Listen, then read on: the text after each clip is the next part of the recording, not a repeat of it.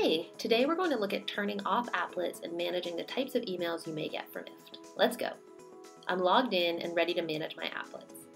Maybe I'm not using Twitter so much anymore, so I don't want my Instagrams to show up there. Just click into the applet and flip the switch to off. Easy. Now, when I visit the Instagram page, I can see my applets there. One still on and one disabled. I can go to My Applets to see it there too. If you ever want to turn it on again, it's just as simple. Click into the applet and flip the switch.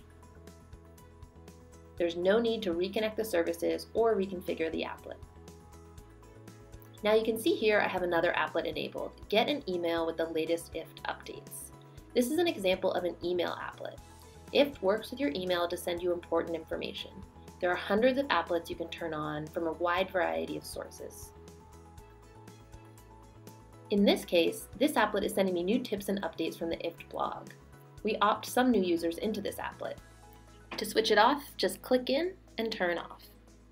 Each email applet needs to be managed individually by you. You're in control. Our marketing and communities teams might also email you. To manage those subscriptions, head over to Settings. Important alerts are just that, important. If there's a problem with your applets or an update that might impact you, we want to be able to let you know. News, tips, and features includes our monthly newsletter highlighting exciting launches. We'll also send you applets and new services we think you may like from time to time. And of course, we'll celebrate your IFTiversary. Promotions and discounts is our way of saving you some money.